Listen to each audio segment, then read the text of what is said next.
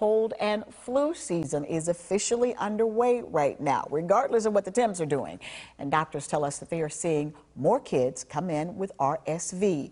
Children's Health saw the highest number of RSV cases in 2023 last week, with 291 cases system-wide. That's a 132% increase. That's just the first week of October. Cook Children's in Fort Worth seeing a spike as well. They tell us they've seen a 282% increase in cases, again, just since the beginning of the month. For most people, RSV is like a cold, but the respiratory illness can be serious, even fatal for babies. Infants and young children are primarily the most at risk because their airways are small and they end up kind of getting clogged with that mucus and the inflammation from the viral illness.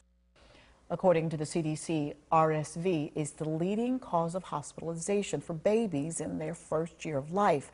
A new shot to protect them from RSV was finally rolled out this year, but it has been difficult for families to find because of supply issues. But whether or not you access that vaccine, doctors are urging families to prioritize the hygiene basics like washing your hands, and please stay home if you are sick and away from those babies.